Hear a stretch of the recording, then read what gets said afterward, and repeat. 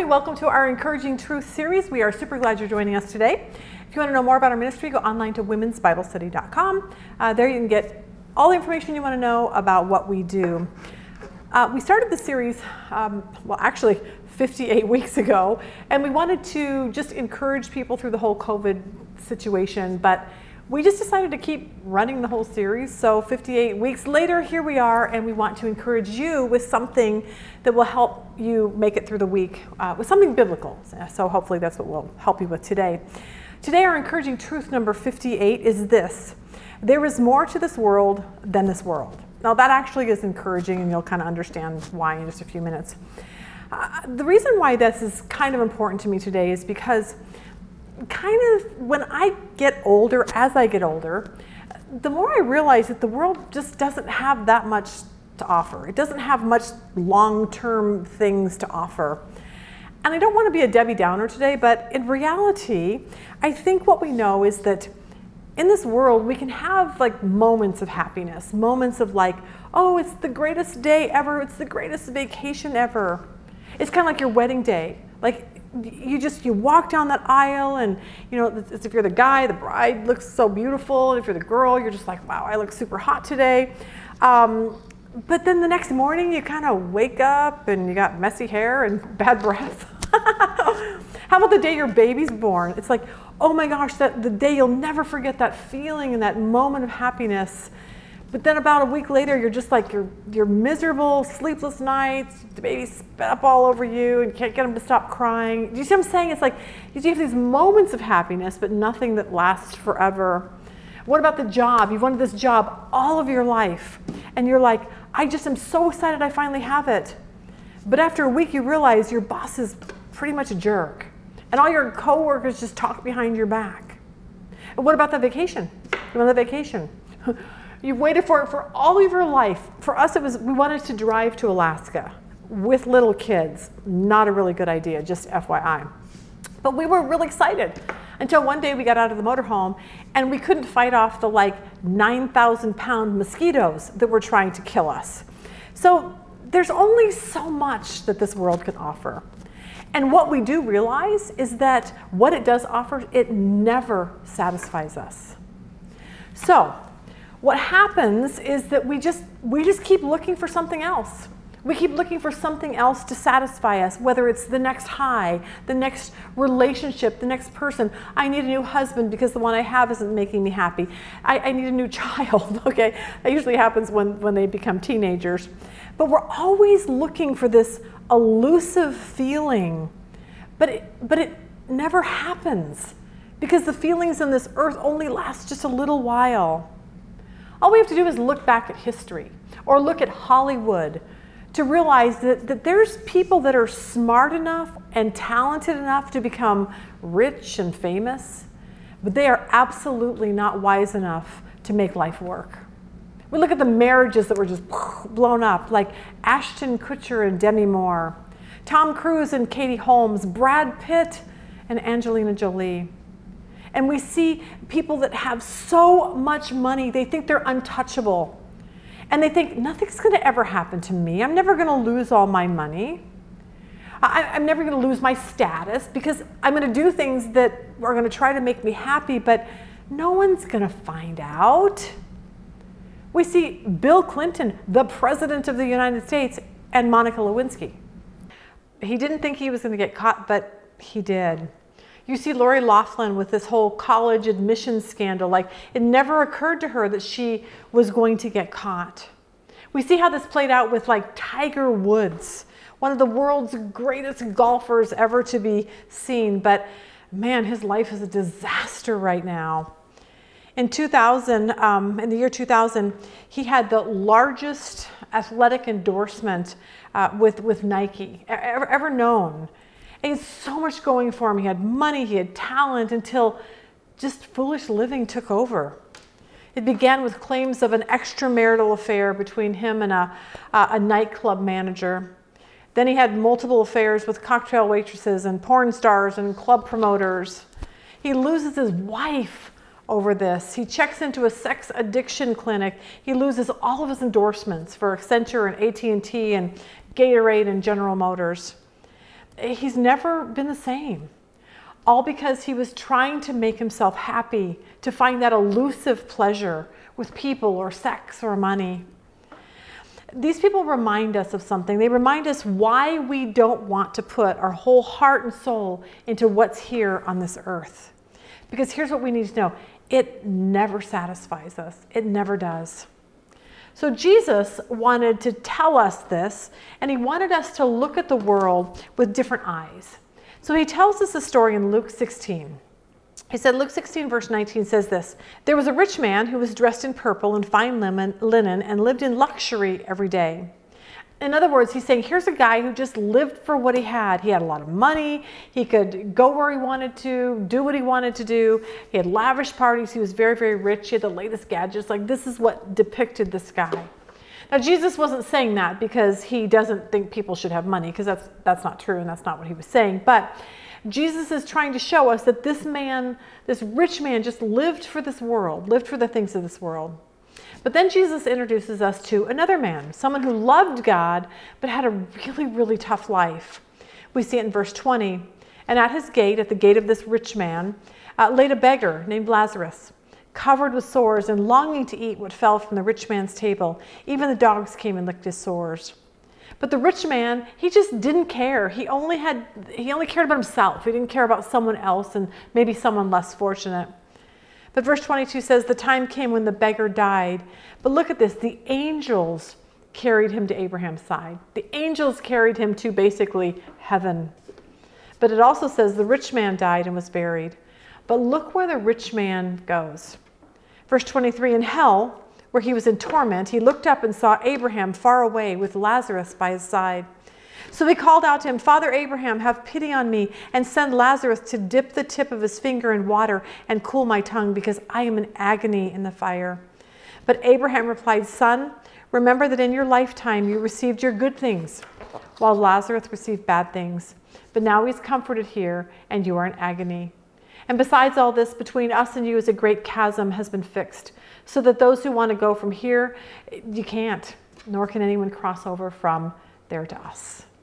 Now, he's not saying that he goes to hell because he had a lot of money. What he's trying to make a point, what Jesus is trying to make a point is this, that what we live for on this earth really does matter. It really does matter. Jesus said in Matthew 16:26, "What good will it be for a man if he gains the whole world, yet forfeits his soul? Or what can a man give in exchange for his soul?" See, that's what's so important for us to realize, that we're putting so much stock into what the world has to offer. And Jesus is like, there's so much more to that. You need to live for me, not for the things of this world. The Bible talks about two different kinds of people. And we need to look at ourselves and say, which one am I? Because here's the first one. A wise person is one who focuses their life on the things of God. Do you focus your life on the things of God? Or are you foolish? A foolish person who focuses their life on the things of this world. Now for us, when we think of foolish people, we just automatically think of the homeless guy on the street because he surely made foolish choices to get there. Or the guy in prison. He surely made foolish choices to get there. Or if you're a drug addict or an alcoholic and we look at someone, we're like, well, that was just stupid. They just made foolish choices to get there. The 15-year-old girl that gets pregnant in the backseat of the car, well, that was kind of dumb and foolish. So we just look at those kind of people and think they're just foolish. But you might be surprised to know that you don't have to be homeless or in prison or an alcoholic to be foolish. You can actually be, like we just saw with all of those people, successful and powerful and have lots of money, and you can still be considered a fool. John Ortberg writes about this very successful man who despised wisdom and instruction. We'll read this story together. Once upon a time in the Silicon Valley, there lived a very important man. He routinely logged in 12 to 14 hours a day work, sometimes at weekends. He went to the Harvard School of Management, where he got top honors. He qualified in his chosen field and broadened his horizons by joining the board of his professional institute.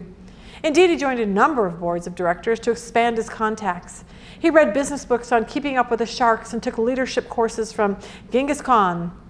Even when he wasn't working, his mind would wander back to his job, which became not just his occupation, but his preoccupation. He found the 40-hour week work such a good idea that he'd often do it twice a week. His wife tried to slow him down to remind him he had a family. He knew that they were not as close as they had once been. He had not intended to drift away. It just seemed that she wanted time from him and that it's just something he really didn't have time to give. Instead, he gave it all to the office. He was vaguely aware that his kids were growing up and he was missing it.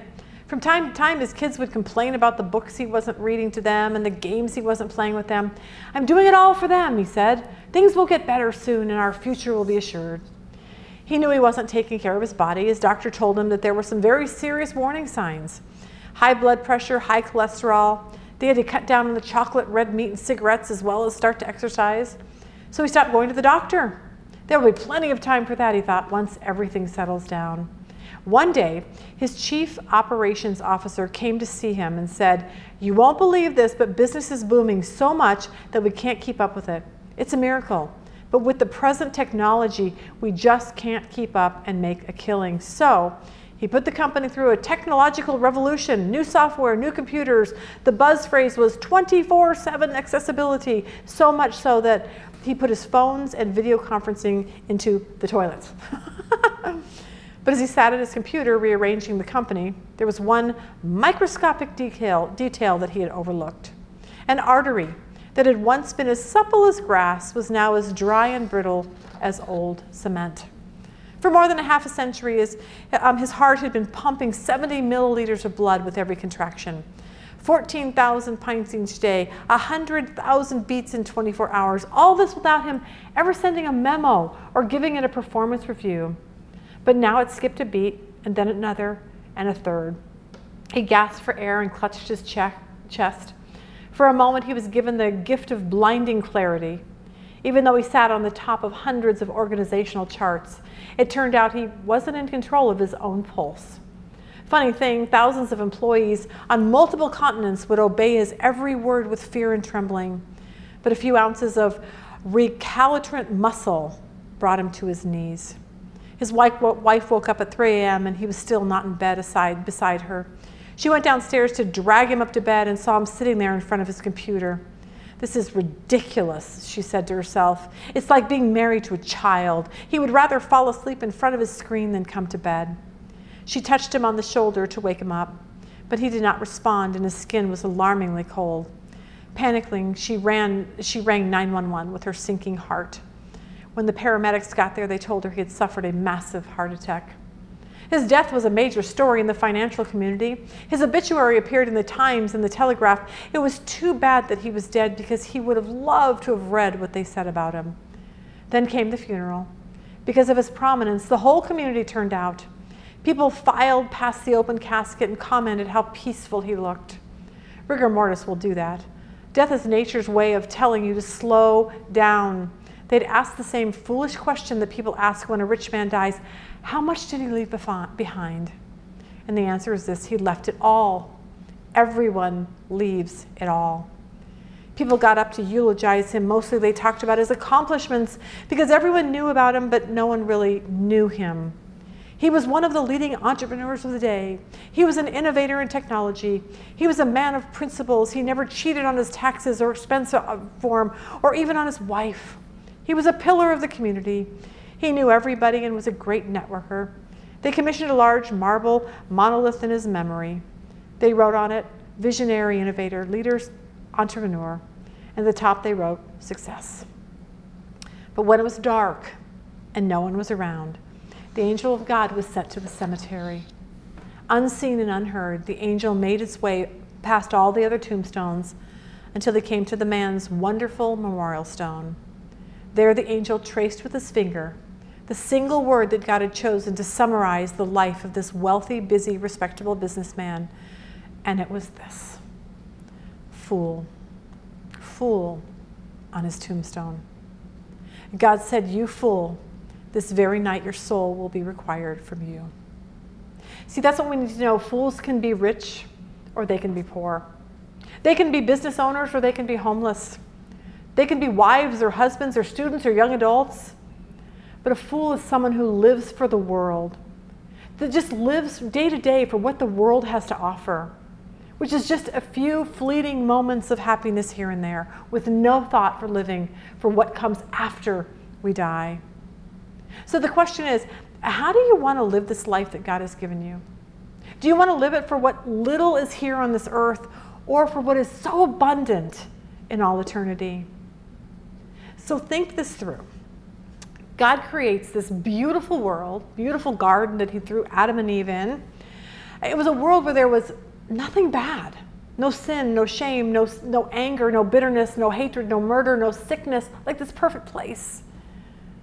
But once Adam and Eve sinned, it took the world down a completely different path. And what they did really separated us from God, a relationship with him. And when that happened, the world changed. And now we have all those bad things, sickness and anger and bitterness and COVID and cancer and divorce and heartache and all of those kind of things. But God had a remedy. And he sent Jesus to come to this earth so that all the sin that we commit will go upon him. Because he wants to offer us something so much better. He wants to offer us a way to have a relationship with him. And not only a relationship with him, but he gave us this manual. We know it as the Bible. And the manual is for this. It tells us how to live for something so much more important than what we see all around us. Because James 4:14 says this, how do you know what your life will be like tomorrow? Your life is like the morning fog. It's here a little while and then it's gone. What are we living for? Just what little is here on this earth? Psalm 144:4 says this, man is like a mere breath. His days are like a passing shadow. So if we know that, as followers of Jesus, that we're here today and gone tomorrow, I don't know about you, but for me, I want to make a huge difference for all eternity. I want to make a difference in people's lives that will affect them for all eternity, not for what just is happening for today. If Jesus is the only way to God, then that's a really, really important message that we have to get out. I want you to imagine if you to ask your friend hey, let's go to dinner and let's go to a movie and we're just going to have a really great fun time together. And you go hang out for 4 or 5 hours and it was fun. You had feelings of fun for a few minutes, but then it was over. But what if during those 4 or 5 hours you shared Jesus with your friend and she gave her life to him? You have just impacted her, not for 4 or 5 hours of fun, but you've impacted her for all of eternity. But the problem is that we watch TV. We watch the internet. We watch the news. We watch what's in the media. And everything we see says, you need to focus on the here and the now. You need to go for the gusto. Go to Vegas because what happens in Vegas stays in Vegas. You only have one life. Drink more, party more, look out for yourself more. But then if they do actually say something like someone died and it was sad, they'll say weird things like, oh, they went to a better place. They were such a good person. But the Bible doesn't say that. The Bible says this, that what you do with Jesus on this earth matters for all eternity. Psalm 39:4 says this, Lord, reveal to me the end of my life and the number of my days. Let me know how short-lived I am. Psalm 90 verse 12 says, so teach us to number our days. Why? That we may gain a heart of wisdom. The first thing we need to do to make that happen is, honestly, you've got to give your life to Jesus. Give your life to Jesus. He's the only way to God. He's the only way to have a relationship with God. And then what we need to do is this, seek him first. Seek him first. Not all the things that we think are going to make us happy, but seek him first. Matthew 6:33 says, but seek first the kingdom of God and his righteousness, and all these things will be provided for you.